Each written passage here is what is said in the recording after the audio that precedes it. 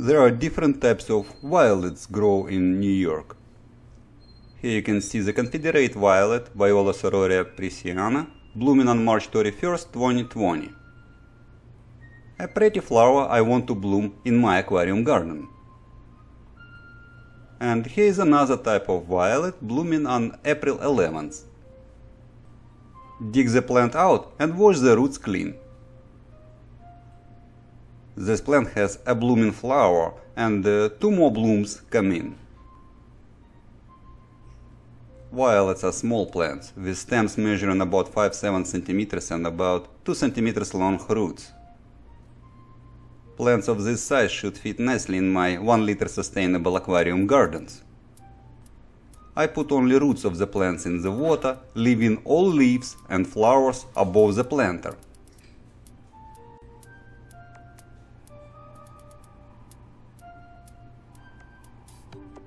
Time-lapse recording probably is the best way to enjoy the view of it blooming.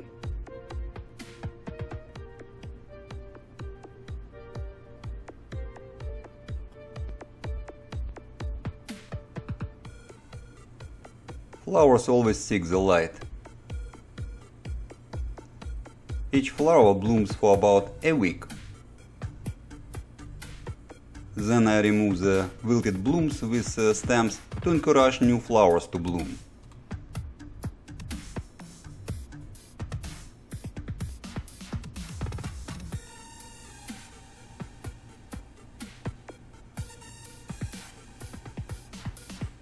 And new blooms come shortly after.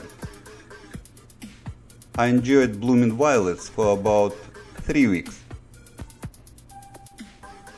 And keep the plant for another month after that, removing wilted leaves every week. Add dechlorinated water to the level weekly. Sea shrimp apparently enjoy feeding on the roots of violets. Let me shake the plant a bit. Here you can see them.